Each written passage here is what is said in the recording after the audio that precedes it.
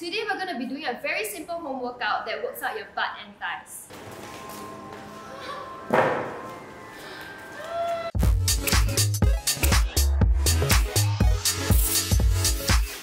Hi everyone, I'm Rachel and welcome back to Feeling Fat.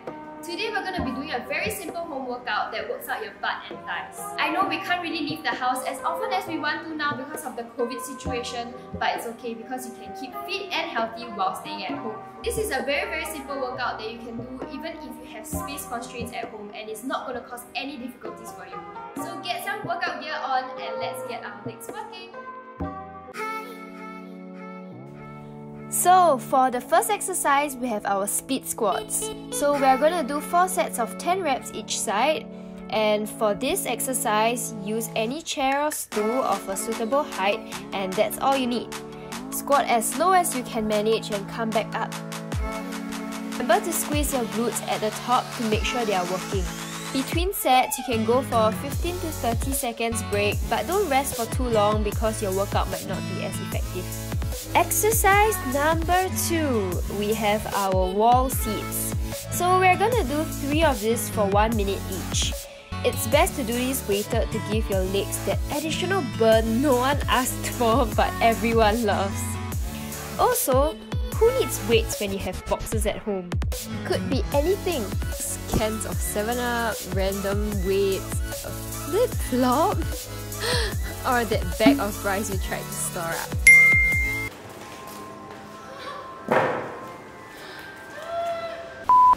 Next, we have our backward lunge into high knee position, doing 4 sets of 10 reps on each side.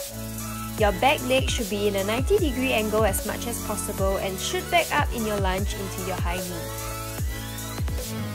Okay, for exercise number 4, we have our lateral squat walk. So for this one, we are doing 3 sets of 10 reps, and you can do this with or without bands, or even use different types of bands to adjust the difficulty for this workout. Remember to squeeze your glutes at the top.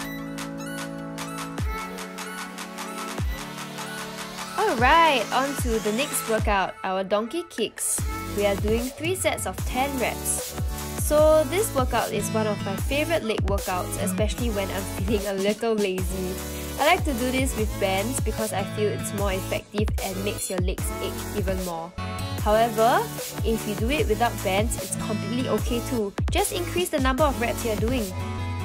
Make sure your hips are squared when you're doing this. Okay, we're almost done.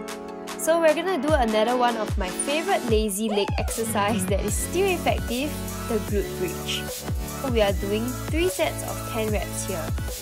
There are different progressions for this one, and the most simple one would be to do it lying down and pushing your hips up. To make it more difficult, place your feet on a chair or stool and do your glute bridge. Go all the way up and squeeze your glutes at the top. This squeeze is very important, okay? The last progression would be to open up your knees at the top with a bend. Okay, we are down to our last exercise, our all-time favorite 1 minute plank. We're almost there, guys. Don't give up. Keep your butts up, arms strong, abs strong, and we will get through this 1 minute together. Phew! And we're done!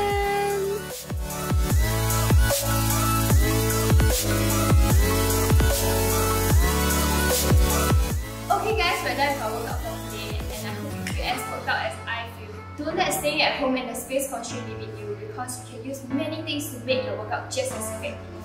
If you like this video, don't forget to give it a thumbs up and follow AsiaOne for more interesting content.